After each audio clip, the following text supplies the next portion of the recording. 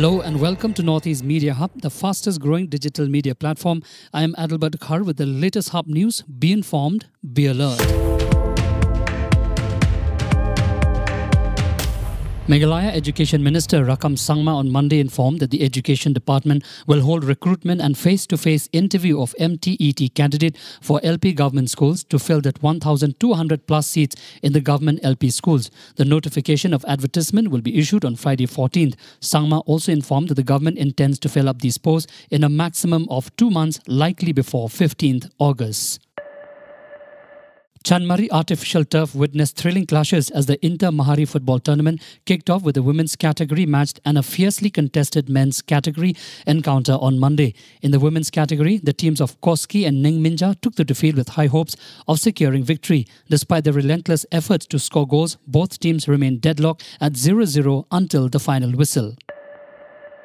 The Jaintia Students Movement or JSM this morning organised a protest against the Jaintia Hills Autonomous District Council at the council's entrance to voice the concerns pertaining to the illegal tax gate set up by the Karbi Anglong Autonomous Council at Khanduli village, which is very much within the council's jurisdiction and the state boundary.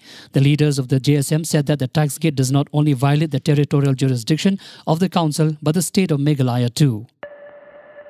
The Mahila Congress Women's Wing of the Indian National Congress staged a sit-in protest in Agartala to address the escalating incident of drug addiction and the crime against women, including rape cases. In Tripura, the demonstration, which lasted for 4 hours, commenced at approximately 11 a.m. on Monday in the Orient Chowmahi area. Notable Congress leaders, including State President Ashish Kumar Saha, MLA Sudeep Roy Burman, MLA Gopal Chandra Roy, and former MLA Diba Chandra Rankhol, actively participated in the protest.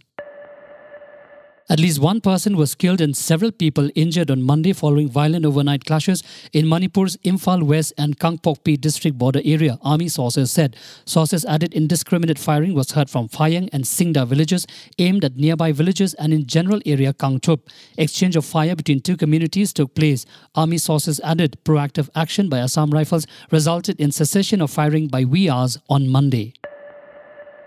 Prime Minister Narendra Modi will be conferred with the Lok Manya Tilak National Award in Pune on August 1 in recognition of his supreme leadership and for awakening the feeling of patriotism among citizens, organised said on Monday. The Tilak Smarak Mandir Trust, Hind Swaraj Sangh, will confer the Lok Manya Tilak National Award upon Prime Minister Narendra Modi on August 1, the 103rd death anniversary of Lok Manya Tilak. Trust President Deepak Tilak said in a release, it said India climbed the ladder of progress under the supreme leadership of the Prime Minister under the concept of Atmanirbhar Bharat. Virat Kohli has shared a heartwarming post with Rahul Dravid ahead of the Dominica Test against West Indies as both men return to Windsor Park after 12 years after being teammates in 2011 at the same venue. This will be the first time in 6 years that Dominica will host a test match, with the first one being in 2011 during India's tour. The visitors would have a 1-0 lead in the series, being led by MS Dhoni.